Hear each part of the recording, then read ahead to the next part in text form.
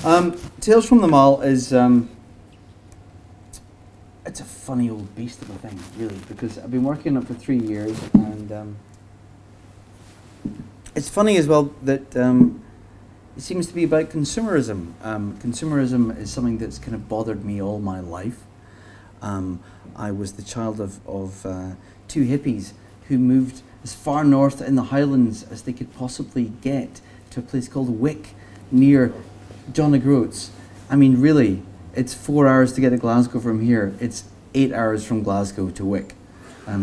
There are tourists who weep on buses at Inverness trying to get to John O'Groats, and they've got another 4 hours to go. But unfortunately, my parents made a huge miscalculation, because not only was it the hippies that were trying to escape from the modern world, it was also the nuclear establishment and the military-industrial complex. So in their desire to escape from the modern world, they ended up living 5 miles down the road from the biggest manufacturer of plutonium in the Western world, and we used to have the jets flying over our utopian haven every day. So the whole idea of escape from consumerism and capitalism has plagued me through my childhood, and has been a... Sorry, there we go. We're having some adjustments. Okay, I'm going to turn the pages though. Let's stick it here. Here we go. So it's been an ongoing concern for me, the whole idea of capitalism and escape. This is a story from Tales from the Mall called Baby Care. There are, it has been said, 82 types of person in the world. But people are not types, you might protest. They cannot be numbered. Such an idea is contemptible to any free-thinking person, a pseudo-scientific lie cooked up by market research companies to put people into boxes, to hide the radical fact that each and every individual is unique and free to forge their own future. This was certainly what Les's parents believed in the spring of 1970 when they celebrated the gift of her birth, and named her in a non-gender specific way as an expression of their belief in social change and sexual equality. In demographic terms, parents would have been seen as a fairly permissive middle-class, college-educated couple with a single child, edgy, blue-collar suburbs type D22, also known as financially limited New Hopers. But they would have scorned such reductive caricatures. Les's mother was a complex mix of many things, a feminist and a wild child, a would-be poetess and a part-time office worker in PR. Les's father, John, was a high school modern studies teacher who listened to Dylan and Johnny Cash and smoked a lot of pot. They were liberal and progressive, and they bought handmade pots and fabrics from Marimekko. Les's first toys were made of wood and came from a radical new store called the Early Learning Centre, because John and Kath were opposed to mass-produced products. As the responsibilities of child rearing and the debts of the 80s started to replace the freedoms of the 60s, both Kath and John sought to reignite the old fires with secret lovers. Les's dawning awareness of her parents' infidelities grew as their own mutual antipathy increased. The usual tirades featured blaming each other for missing the boat, tying each other down, selling out and smashing the handmade crockery. Kath started to drink secretly, but not secretly enough for her 10-year-old daughter, who found the many bottles her mother had stashed under the sink and behind the bookshelves. Les went to a state school, which was typical of her demographic, and went on to study a BA in liberal arts. Later, her parents became empty nesters after having stayed together for the sake of the child, which was typical of D22s. And then they divorced to reconnect with their own personal voyages, leaving Les with feelings of guilt and anguish and a profound desire for escape. She vowed she would never become like those selfish bloody fuckers. And so, after graduating with very little money, she took a year out and explored Europe, experimented with recreational drugs, and tried out many new tongues. She fell in love with José and Ivan, learned some guitar chords so she could sing along to Alanis Morissette, and had an abortion. When the money was exhausted, she returned to her original city and got a flexi-time job in market research as a stopgap fallback thing, and became one of the newly emerging group of people who worked in call centres and phoned total strangers to ask questions like, how often in a week do you use a microwave? And do you have a cat, a dog, a pet rodent, or none of the above? Indeed, at this time, Les wrote a story entitled None of the Above, about a girl who didn't fit any of the human categories she was rapidly learning about.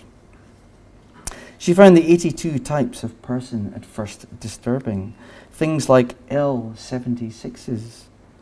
These are multi-ethnic, crowded non-residents. They live in third world shantytowns, work illegally, and live with high infant mortality and diseases such as AIDS and cholera. They are the world's largest growth market for pay-as-you-go mobile phones. This was so sad and cynical that you had to laugh or you'd go mad. Others were just straight out weird. Her favourite was B14s, or happy families living in military enclosures, a reliable market for self-help books, Disney toys, and Ann Summers products. These were actually facts, and all written down in the staff Bible. Some weeks she'd have to do nothing but phone B14 women and ask questions about bikini wax or floor polish. Other days it was J51s, otherwise known as grey perspective sepia memories. She liked asking them about their brands of chocolate and painkillers and gifts for the grandchildren from Argos. And they liked chatting to her because they were lonely, because 71% of J51s had lost a partner. Work paid the rent, which was in an apartment in the edgy mixed student/immigrant area, type E28. Les was disturbed by the fact that her flatmates did listen to indie rock and did watch Will and Grace, like their demographic profile predicted. There were other things that disturbed her, like how a lot of research info was harvested without anyone's consent from direct debit, credit, and loyalty cards, and even dating agency records. She didn't like any of this, but after many false starts at finding other kinds of work, she decided in her mid to late 20s that it was an easy, regular source of income that gave her freedom to experiment with alternative ways of living in her spare time. She then went through an excited and dizzying period, dating many people from different places in the search for someone like herself who didn't fit any of the boxes. There was Taz, an F35, Sheena, an A8, and Flack, a G42. She slummed it with immigrants and had a brief amoureux with a symbols of success/global connector, who with his pied-à-terre penthouses in several countries, BMWs and share portfolios, was a complete caricature of the type A1/2 that he aspired to be. But he kept an old Play-Doh model of Kermit he'd made when he was 4, and Les found that redemptive for a while. Her ability to empathize with and adapt to other people was unique. Her faces and moods, like her wardrobe, changed weekly, if not daily. Flared jeans for one date, an Armani suit jacket for the next, a Dolce & Gabbana dress for one, then Nikes and slacks for another. And when she talked to people from different backgrounds, although she did not like to admit this to herself, her market research experience helped in discussing the things they liked. She knew, for example, that E34s used Ecover and supported Greenpeace, and that F41s liked Star Trek, The Next Generation, and read Harry Potter even though they never had kids. It wasn't that she was two-faced. If anything, she was 82-faced or 32-faced, that being the number of lovers she'd had in her 20s, as was fairly normal for people of her demographic at this point in time. Les had a small breakdown in her 30s as her freedom experiment ran out of energy, leaving a great many discarded lovers and friends in its wake, and some of those partners she was just plain scared of, like the G41s. Brands include Lacoste, Burberry, Buckfast, Farm Foods, Embassy Regal, Nike, Nintendo, a growth market for credit services. Others, like the B9s, had used her in ways she should have been able to predict in advance. After a late termination, her 6th morning after pill, and a case of chlamydia, she was told that she may have damaged her ovaries and might not be able to conceive. At this time, it must be said, she had amassed an encyclopedia of disappointments, traumas, and personal tragedies, which included the death of her mother, having had her stomach pumped, a mugging, and an HIV test. Safety, security, family, these became the words she projected forward to meet in her future. Luckily for her, each fell into place like steps on the way. She got offered a full-time post, which at that time was to be coveted. And at 36, she became a market researcher proper with her own team and glass-walled office. Shortly after, as if prompted, Jason drifted into her life. Unlike Sal, an F-23, he had emotional and financial stability. Unlike Hector, a C-16, he was without the burden of unattainable aspirations. Jason was a promising artist with a gentle disposition who did a bit of teaching and had come from a family of Bs before drifting south to settle somewhere among the Ds. He listened to Cooks by David Bowie. They ate Doritos together in the bath and joked about spawning a generation of soggy, tortilla-eating little misfits. To Liz's joy, her first pregnancy test revealed that her years of experimentation had not left her barren. She wanted to call the child a creative, original girl's name, like Saffron or Jocasta. But Jason suggested a name less loaded class-wise, something simple and easy to say that might give the baby a head start in speech.